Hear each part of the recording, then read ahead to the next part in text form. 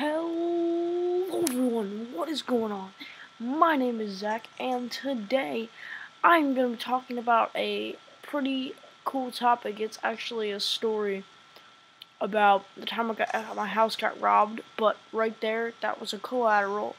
What's up, bro? Alright, so that was a pretty nice collateral. But before we start with the topic, I'm going to be telling you what I am using on my gun. I am using the DSR with FMJ and the ballistic CPU. I haven't been doing any sniper gameplays yet, but this is my first one. So another thing before we start is I'm helping my grandparents move tomorrow, and I may be getting enough money to get an Roxio HD Pro. If I get that, I will be so stoked because my videos won't look all poopy and quality anymore.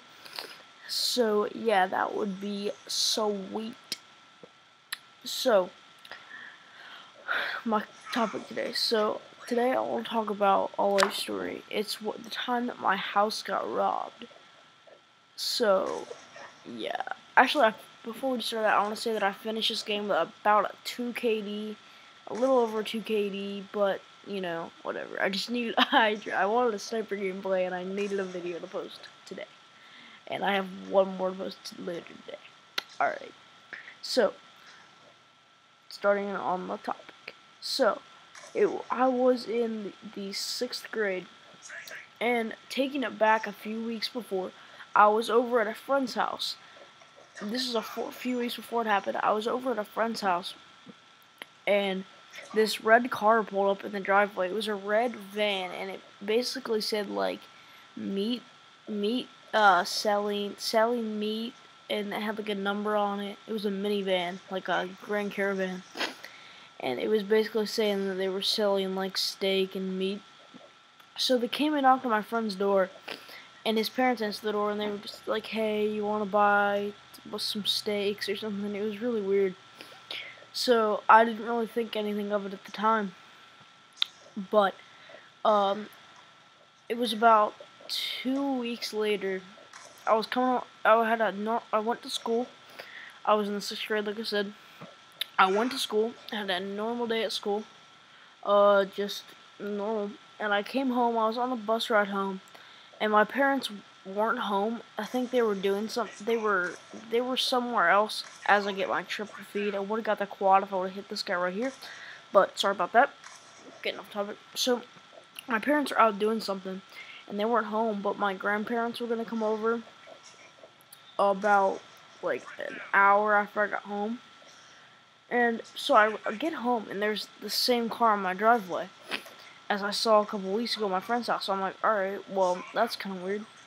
So I go up, and I get off the bus, and I start walking. I walk up the driveway. We have a gate in front. It's like a horse gate kind of thing. And so we live on a farm. So I open the gate, walk in, and the guy rolls down his window. And he goes, "Hey bud, how you doing?" I'm like, I'm okay. What's going on? And he goes, "Oh, well, we're working on the roof inside, and there was just working. They just basically said we're working. There's a guy inside working on the roof. He'll be out in a minute." So I didn't think about anything about it at the time, but then I look at the car, and I was like, this is where I screwed up in theater. I'm sorry about this real quick thing. So I was like, I looked at the car, I go, wait a second, this is the same car that was in here, that was the one selling the meat. I was kind of confused. I thought maybe they were just in that car for some odd reason. And so I start walking up the driveway, and I get up onto the porch, and the guy comes out. He has a clipboard in his hand and a pencil behind his ear, and he's like, "Sup, bud?" So I'm like, alright, well, maybe this is actually legit. So they leave. They got right the second the guy gets in the car, they like dart. So I was like, well, this is kind of weird. So I go in, and what is going on? Okay, well, sorry. So I go in, and I go in, So I just walk up the porch, and so I go in, and I go up to the door. Alright, excuse me. So I go up to the door, and I go to open it, and it like won't open. And I'm like, what is going on? And I thought it might be locked. No, it wasn't locked. I look, and the little latch part, like when you open your door, when you turn the knob, that latch that goes into the little slot. That's what she said. The thing that moves back and forth when you twist the doorknob. It was like broken off and like dangling. It was like jammed in between. And I was like, alright, well, something's going on. So basically what they did is they kicked the door or something, or pulled it, or pushed it really hard. And it broke, because it's like an old farm door kind of thing. And so it apparently didn't like that, and it broke. It screwed up pretty bad. So I finally get in. I'm like pulling on the door, and I finally get in. And so I'm like, alright, I'm just gonna wait for my grandparents to get here, and I'm gonna act like everything's normal. And so they get here, and they're like, well, what happened to the door? I'm like, I don't know. I was like, I don't know, nothing really. And they were like, well, something seems wrong. What's going on? I'm like, nothing. I didn't want to tell them anything, because knowing my grandparents, they were gonna like flip out, because my grandma was like really worrisome. So I was like, alright, you know what? I'm just not gonna say anything. So my mom gets home about an hour later, and the first thing I'm like, was there people supposed to come to look at the roof today? And she goes, no. And I go, oh shit. So she goes, no, why? I'm like, cause I got home from school, and there was these guys, and they said they were inside looking at the roof, and then it hit me. Why would they be inside looking at the roof? So then I was like, alright, well, this is pretty sketchy. So my mom, she's actually like pretty scared, and she's like, well, what happened? And I told her the story, and she was like, okay, I'm just gonna call the police department, and I'm gonna have them come down here, and we're gonna see let's see what you can do. So she calls the police department, and they come down, and they tell me just to tell them what happened, what the guys look like, all the normal stuff.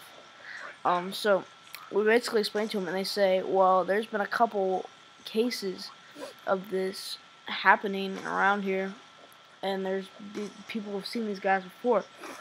And so I went upstairs. When I came home, I just went to the living room and started watching TV. I go upstairs, and all my drawers are open, like everything's open. I actually had like a bunch of money in a jar in a corner of my room, and they didn't see it apparently. So that was good. They didn't take anything, thankfully.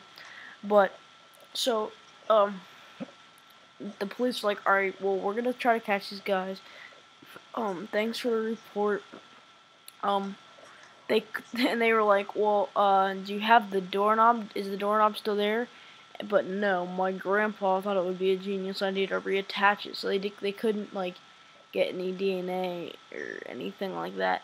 So it's about a week later, and my parents' friend David, he calls my parents, and he's like, well, I just got home from work, and I went into my backyard, and there was these guys in the same car, and they were sitting in the backyard looking up, like, at my house. He said, I went in there, and I was like, what are you guys doing? And they took off running. So what ended up happening was they were basically trying to rob a bunch of people around us. And so everything turned out fine. Nothing was stolen. My mom had a bunch of jewelry in a box in her drawer, and it actually didn't get stolen. So that's basically it, and everything turned out fine. Nothing got stolen. Everybody's fine. Nobody got hurt. And yes, they did end up catching the guys.